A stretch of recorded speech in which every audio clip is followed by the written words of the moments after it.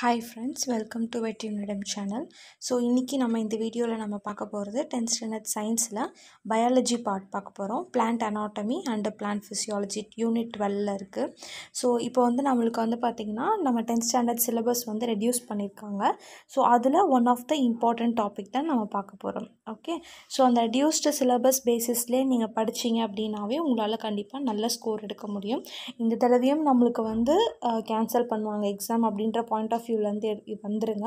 So exam வச்சாலும் வைக்கலனாலும் we are going to give the like நம்மளோட % heart ஒர்க்கை நம்ம இதில் போட்டு நம்ம கண்டிப்பாக அதிக மார்க்ஸ் எடுக்கலாம். ஓகே, ஸோ இதில் வரக்கூடிய வீடியோஸ் என்னோட சேனலில் வரக்கூடிய வீடியோஸ் எல்லாத்துலேயுமே வந்து பார்த்தீங்கன்னா இன்டெப்த்தாக, அதாவது சயின்ஸை வந்து இப்போ சயின்ஸ் பொறுத்த வரைக்கும் ஒரு லைனுமே இம்பார்ட்டன்ட்டுன்னு தான் நான் சொல்லுவேன். ஸோ ஒரு லைனுமே உங்களுக்கு நீங்கள் வந்து அண்டர்ஸ்டாண்ட் பண்ணி படிக்கிற பட்சத்தில் உங்களுக்கு எக்ஸாமில் வந்து நீங்கள் ரீகால் பண்ணும்போது அஃப்கோர்ஸ் நீங்கள் கன்ஃபார்மாக வந்து பார்த்தீங்கன்னா 10% மார்க்ஸ் கூட உங்களால் எடுக்க முடியும்.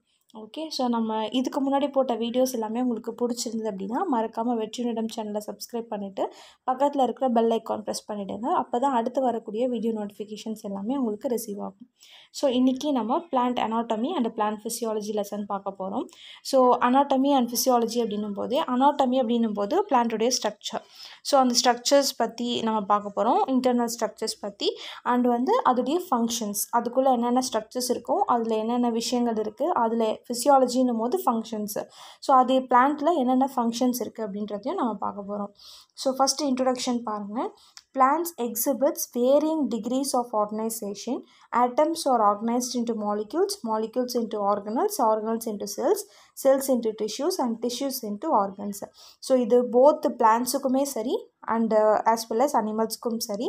ஸோ இது என்ன ஆகுனா ஃபஸ்ட்டு ஆட்டம்ஸ் அப்படின்றது வந்து நம்மளுக்கு மாலிக்யூல்ஸாக கன்வெர்ட் ஆகி மாலிக்யூல்ஸ் வந்து ஆர்கனல்ஸ் ஆகுது, ஆர்கனல்ஸ் வந்து செல்ஸ் ஆகுது, ஒரு செல்லும் சேர்ந்து டிஷ்யூ ஆகுது, டிஷ்யூ தான் ஆர்கன்ஸாக கன்வெர்ட் ஆகுது. So the first account of internal structure of plants was published by English physician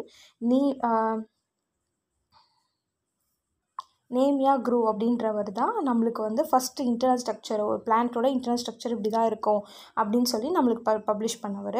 is known as father of plant anatomy. So plant அனாட்டமியோட father அப்படின்னா நேமியா க்ரூ அப்படின்றத ஞாபகம் வச்சுக்கணும். ஸோ பிளான்ட் அனாட்டமி அப்படின்னும் போது இது வந்து க்ரீக் வேர்டுன்னு சொல்கிறாங்க. ஸோ ஜிகேன்னு கொடுத்துருக்காங்க. ஆனா அப்படின்னா ஆஸ் அண்டர், டெம்னின்னா டு கட், அதாவது இன்சைட் த பிளான்ஸ் அப்படின்றது வந்து அனாட்டமி, இது ஸ்ட்ரக்சர் அப்படின்னு சொல்கிறோம். Is the study of internal structure of plants. So you have already studied the different kinds of tissues in 9th standard. In this lesson you will study about the internal structure of plant tissues, process of photosynthesis and respiration. So வந்து நம்ம 9th standardல நிறைய kinds of tissues பற்றி பார்த்துருப்பீங்க. So அதில் வந்து பார்த்தீங்கன்னா உங்களுக்கு வந்து இன்டர்னல் பிளான்ட் டிஷ்யூஸோட இன்டர்னல் ஸ்ட்ரக்சர் எப்படி இருக்கும், அந்த ஃபோட்டோசிந்தசிஸ் ப்ராசஸ் எப்படி இருக்கும், ரெஸ்பிரேஷன் எப்படி இருக்குன்றது தான் நம்ம இந்த லெசனில் பார்க்க போகிறோம். ஓகே, ஸோ ஃபஸ்ட்டு நம்மளுக்கு கொடுத்துருக்கிறது வந்து டிஷ்யூஸ். ஸோ டிஷ்யூஸ் அப்படின்னும் போது R the group of cells that R similar R dissimilar in structure and origin but perform similar function. அதாவது டிஷ்யூஸ்ன்றது வந்து பார்த்திங்கன்னா ஒரு குரூப் ஆஃப் செல்ஸ் சேர்ந்து தான் டிஷ்யூவை ஃபார்ம் பண்ணும். ஸோ அந்த டிஷ்யூ வந்து பார்த்திங்கன்னா அதாவது ஒரே மாதிரியும் இருக்கலாம், இல்லை வந்து டிஃப்ரெண்ட்டாகவும் இருக்கலாம் வியூ பண்ணுறதுக்கு. அண்ட் அது எங்கேருந்து வந்து உருவாச்சோ அந்த அரிஜினும் டிஃப்ரெண்ட்டாக இருக்கலாம், பட் அதோடைய ஃபங்க்ஷன்ஸ் அப்படின்றது வந்து சேமாக இருக்கும். ஓகே, எந்த இடத்துல இருந்தாலும் அந்த பர்டிகுலர் டிஷ்யூவோட ஃபங்க்ஷன் வந்து சேமாக இருக்கும். So the plant tissues can be broadly classified into two based on their ability to divide. They are meristematic tissue, permanent tissue.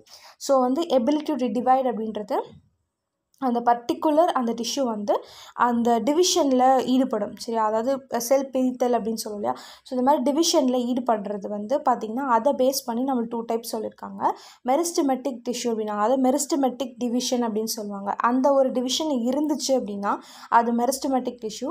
In case அந்த டிவைட் பண்ணுற அந்த ஒரு ஃபங்க்ஷன் இல்லை அப்படின்னா அது பெர்மனன்ட் டிஷ்யூ. ஓகேவா.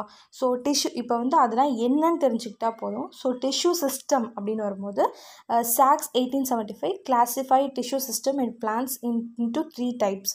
3 டைப்ஸில் வந்து பிரிச்சிருக்காரு.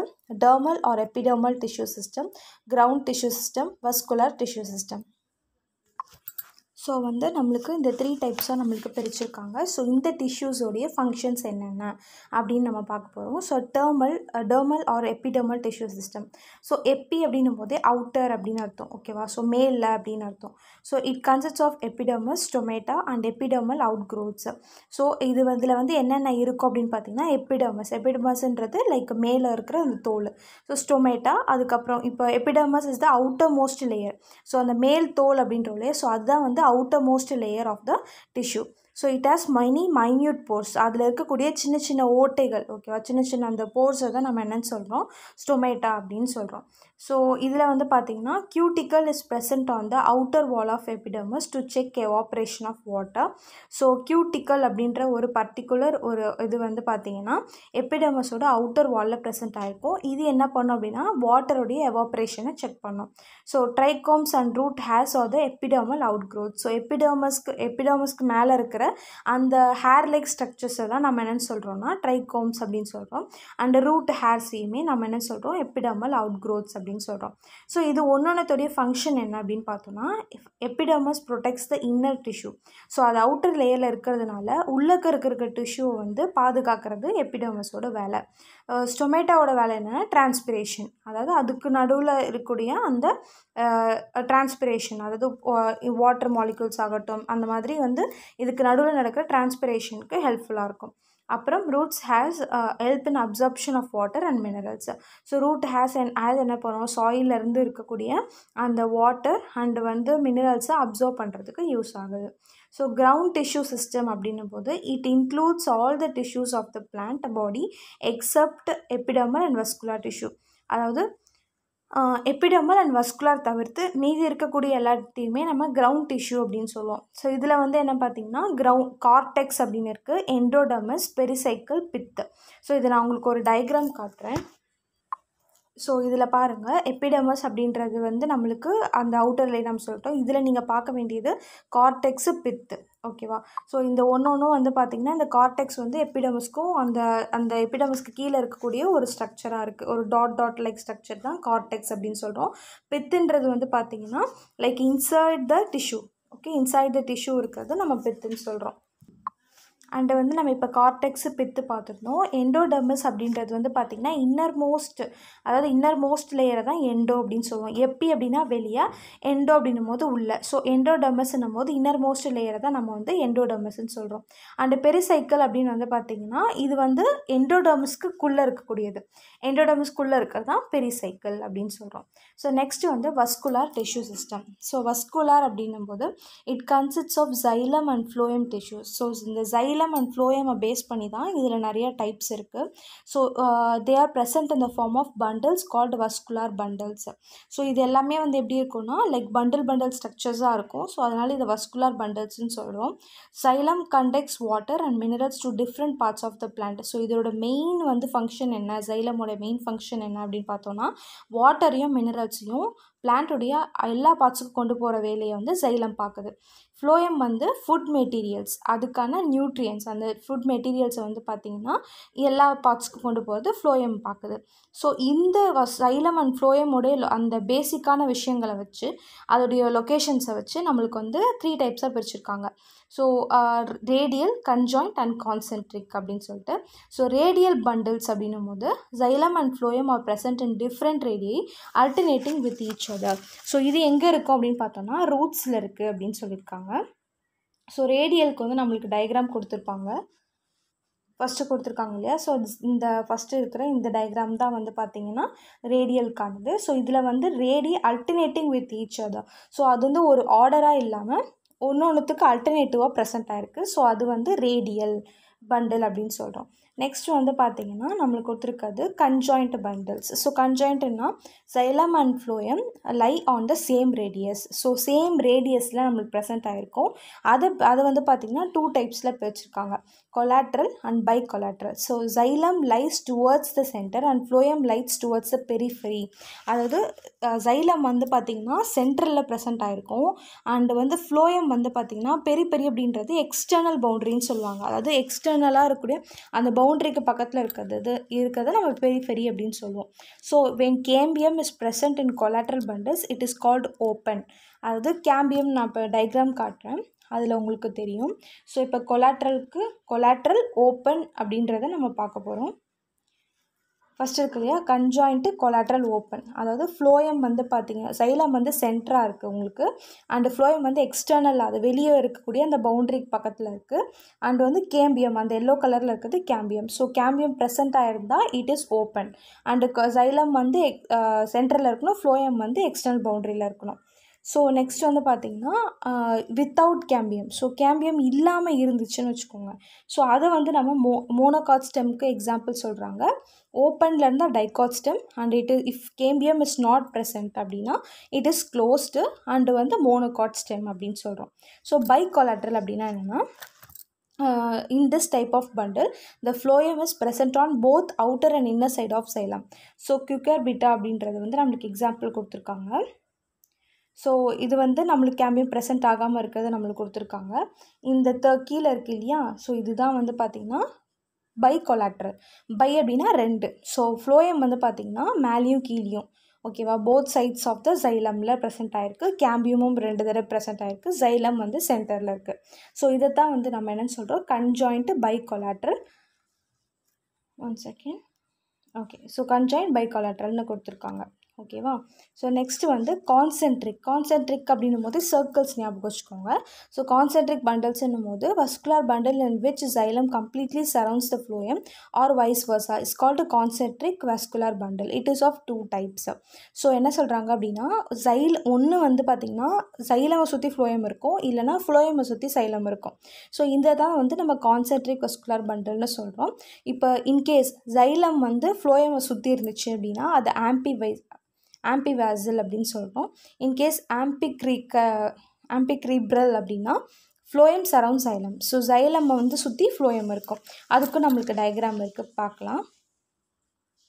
இது இருக்கு இல்லையா, கான்சென்ட்ரிக் அண்ட் ஆம்பிக்ரைப்ரல் அப்படின்னும் போது ஃப்ளோயம் வந்து சைலமை சுற்றி இருக்குது. இங்கே வந்து பார்த்திங்கன்னா ஆம்பிவாசல் அப்படின்றது வந்து பார்த்திங்கன்னா ஃப்ளோயமை சுற்றி சைலம் இருக்குது. ஸோ இதுதான் வந்து நம்ம சொல்லியிருக்கக்கூடிய concentric vascular bundle. So next வந்து பார்த்திங்கன்னா என்டார்ச் அப்படின்னு ஒன்று கொடுத்துருக்காங்க, எக்ஸார்ச் அப்படின்னு கொடுத்துருக்காங்க. ஸோ இது வந்து protoxylem lies towards the centre and metaxylem lies towards the periphery. அதாவது புரோட்டோசைலம் அப்படின்றது வந்து ஸ்மாலர் செல்ஸ், அதாவது ஃபஸ்ட்டு ஃபார்ம் ஆகக்கூடிய செல்ஸ். அதை தான் வந்து நான் என்ன சொல்கிறோம், அது வந்து ப்ரைமரி சைலம்னு கூட நம்ம சொல்லுவோம். புரோட்டோசைலம்ன்றது primary xylem, it is a smaller cells, okay. So இது வந்து சென்டரில் ப்ரெசென்ட் ஆகிருக்கும். அண்ட் மெட்டாசைலம்ன்றது வந்து லார்ஜர் செல்ஸ். ஸோ இது வந்து எக்ஸ்டர்னல் பவுண்ட்ரியை சுற்றி, அதாவது பெரிகிட்ட இருக்கும். ஸோ இது வந்து எக்ஸாம்பிள் ஃபார் ஸ்டெம். அண்ட் வந்து எக்ஸார்ச் அப்படின்னும் போது protoxylem lights towards the periphery and metaxylem lights towards the centre. So அப்படியே வைஸ் வர்ஸாவாக இருக்கும். ஸோ புரோட்டோசைலம் அந்த ஸ்மாலர் செல்ஸ் எல்லாமே பெரிக்கு அந்த எக்ஸ்டர்னல் கிட்ட இருக்குது. அண்ட் மெட்டாசைலம் லார்ஜர் செல்ஸ் எல்லாமே சென்டரில் இருக்குது. ஸோ இதை வந்து நம்ம எக்ஸார்ச் அப்படின்னு சொல்லுவோம், ஓகேவா. ஸோ இந்த வீடியோவில் நம்ம இது வரைக்கும் பார்க்குறோம். நெக்ஸ்ட் வீடியோவில் வந்து பார்த்திங்கன்னா நம்ம internal structure of dicot root, so ஒன்றுத்தையும் பற்றியும் இன்டெப்த்தாக நம்ம படிக்கிறோம். ஸோ இதில் வந்து நம்மளுக்கு ஒரு tissue system and it's function, so ஒரு டிஷ்யூக்கும் என்னென்ன ஃபங்க்ஷன் அப்படின்னு சொல்லி நம்ம கொடுத்துருக்காங்க. ஸோ ஃபஸ்ட்டு வந்து டெர்மல் டிஷ்யூ சிஸ்டம், அதாவது டெர்மல் இல்லை எபிடெர்மல் சொன்னோம் இல்லையா, அது. ஸோ அதுக்கு வந்து எபிடெர்மஸ் அண்ட் பெரிடெர்ம் வந்து ப்ரெசென்ட் ஆகிருக்கும். இது வந்து ஓல்டர் ஸ்டெம்ஸ் அண்ட் ரூட்ஸில் இருக்கும்னு சொல்லியிருக்காங்க. இதோடைய மெயின் ஃபங்க்ஷன் வந்து ப்ரொடெக்ஷன். எபிடெர்மஸ்னாலே அவுட்டர் லேயர், ஸோ அது வந்து ப்ரொடெக்ஷன் கொடுக்குது and prevention of water loss. அந்த பிளான்ட்லேருந்து வாட்டர் லாஸ் ஆகிறத ப்ரிவென்ட் பண்ணுது. நெக்ஸ்ட்டு வந்து கிரவுண்ட் டிஷ்யூ சிஸ்டம், அதில் இருக்கக்கூடிய காம்போனன்ட்ஸ் என்ன அப்படின்னு பார்த்தோன்னா பேரண்ட் கைமா டிஷ்யூ, கோலன் கைமா, ஸ்க்ளிரன் கைமா. இது ஒன்றுத்தையும் பற்றி நம்ம எக்ஸ்பிளைன் பண்ணி படிப்போம். ஸோ இது ஒன்றோடைய ஃபங்க்ஷன் என்ன அப்படின்னு பார்த்தீங்கன்னா ஃபோட்டோசிந்தசிஸ், முக்கியமான ப்ரிப்ரேஷன் ஆஃப் ஃபுட் வந்து அதில் தான் அந்த ஃபங்க்ஷன் இதுதான் பண்ணுது. ஃபுட்டு ஸ்டோரேஜ், ஃபுட்டு ஸ்டோர் பண்ணி வைக்கிறது, ரீஜென்ரேஷன், சப்போர்ட்டு, ப்ரொடெக்ஷன், இது எல்லாமே கிரவுண்ட் டிஷ்யூ தான் கொடுத்துட்ருக்கு. ஸோ நெக்ஸ்ட்டு வந்து வஸ்குலார் டிஷ்யூவில் வந்து சைலம் டிஷ்யூ, ஃப்ளோயம் டிஷ்யூ இருக்குது, நம்மளுக்கு தெரியும். ஸோ இது வந்து சைலம் அப்படின்னும் போது transport of water and minerals. So whole பிளான்ட்டுக்குமே வாட்டரையும் மினரல்ஸும் transport பண்ணுறது சைலம். அண்ட் ஃப்ளோயம் வந்து பார்த்திங்கன்னா ஃபுட் மெட்டீரியல்ஸை அந்த ஹோல் பிளான்ட்டுக்கும் ட்ரான்ஸ்போர்ட் பண்ணும். ஸோ இதுதான் இப்போ நம்ம இந்த வீடியோவில் பார்க்க போகிறது. ஸோ இந்த வீடியோவில் உங்களுக்கு ஏதாச்சும் டவுட்ஸ் இருந்தது அப்படின்னா மறக்காமல் நீங்கள் எனக்கு கமெண்ட் பண்ணுங்கள். நான் உங்களுக்கு அதை வந்து as soon as possible clear பண்ணுறேன். வேறு ஏதாவது சப்ஜெக்ட்ஸ் தேவைப்படுது அப்படின்னாலுமே நீங்கள் எனக்கு கமெண்ட் பண்ணுங்கள். as soon as possible நான் போஸ்ட் பண்ண ட்ரை பண்ணுறேன். ஸோ ஃப்ரெண்ட்ஸ், உங்கள் ஃப்ரெண்ட்ஸ்க்கும் இந்த வீடியோ யூஸ்ஃபுல்லாக இருக்கும் அப்படின்னு நினச்சிங்கன்னா மறக்காமல் இதை ஷேர் பண்ணிக்கோங்க.